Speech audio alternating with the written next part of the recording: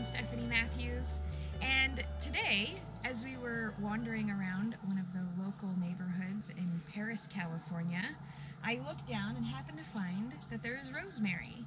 And so nature provides not just wild edibles and medicinals, but a lot of times in suburban areas and in housing tracts, things are planted that are drought resistant or may have some special benefits. So this is rosemary. It's got these beautiful periwinkle blue flowers and a citrus-like aroma. The best way to find out if it is rosemary is to take it and rub it between your fingers and then smell it. It'll have a nice, strong, pungent citrus pine scent. And it is actually in the mint family, which is why it's so aromatic. And the rosemary, like mint, has volatile oils. So when you're steeping or using rosemary, you don't need to steep it for very long. A simple rosemary tea can be a part of your daily diet. It will actually help your gut. And as we know, or as we probably heard, a good gut means healthy, we don't keep the weight on, and we actually, after the holidays, this is probably one of the most perfect herbs that you could find to start incorporating into your diet. So rosemary will actually help reduce and help your body remove toxins such as sugar and all of those yummy treats that we're eating over the holidays this past few weeks or months if you've been like us. And so it actually helps remove the toxins, and it'll help restore your gut flora. So this is actually an antispasmodic, and it helps your liver detox as well as will help restore uterine function if you've been having any issues with that.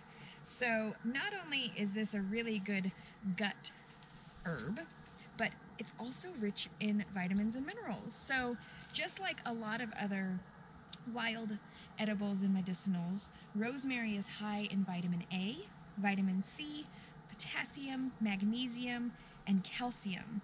And what I found is that there's so much calcium in this, in fact, that just 1 to 2 cups a day would give you your calcium intake for the day.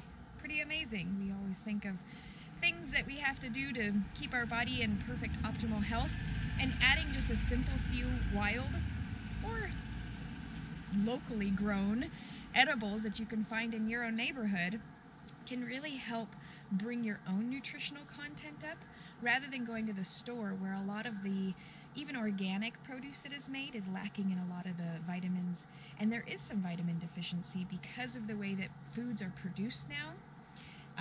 If you go to something that is locally grown or even growing wild, you're going to find more nutrients in it than you would even in the rosemary on the seasoning aisle. So if you can find something that is growing in your local neighborhood to start incorporating into your diet, you're going to have more vitamins and minerals in it rather than the stuff that you would find in the store.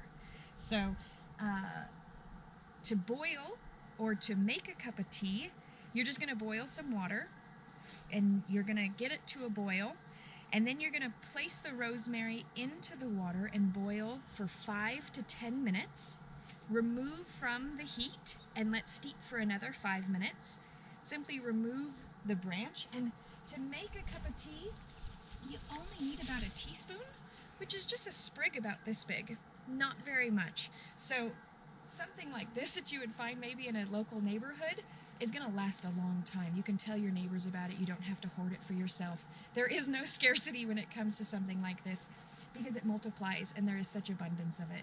And that's another great thing about eating and using things that are grown in the wild is there's not the scarcity. You can really have enough and start making some fun things and sharing these recipes with your neighbors and allowing everybody to feel like there is enough. And so just a little sprig will do it. You can actually use rosemary to make rosemary potatoes. You can make rosemary chicken. You can use it in a ton of recipes.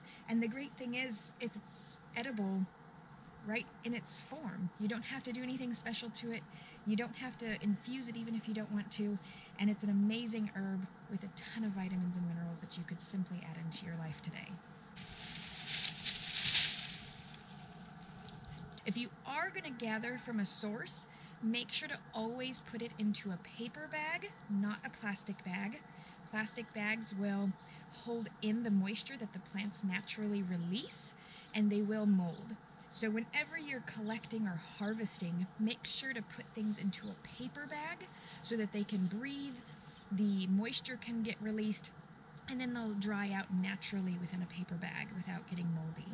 And so just be mindful that whenever you're gathering from any place that is not from the wild, such as a housing tract or somewhere in a local park, be mindful that they might be using pesticides or herbicides or spraying on their plants. So for us, we know that these are not being sprayed because we know the owners of this house, but in a park, just make sure to be mindful of bringing whatever you're gathering home with you and giving them a good wash. It's really easy to just take a colander and to put a little bit, they have vegetable sprays that you can use.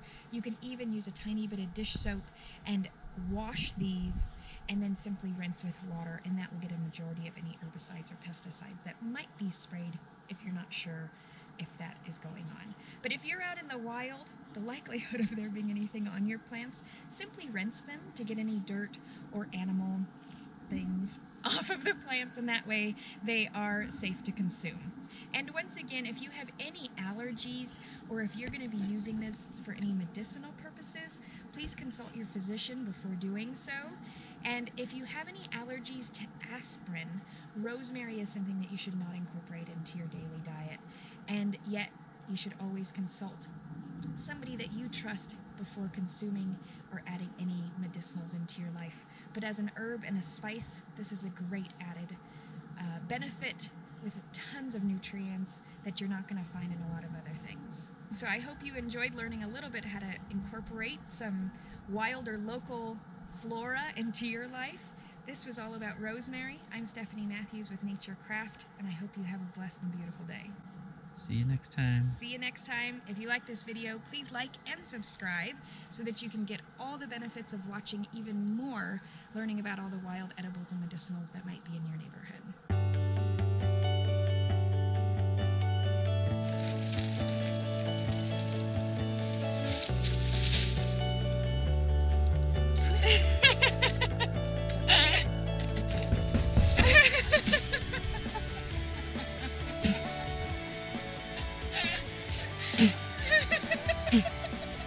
Look at some of your lips.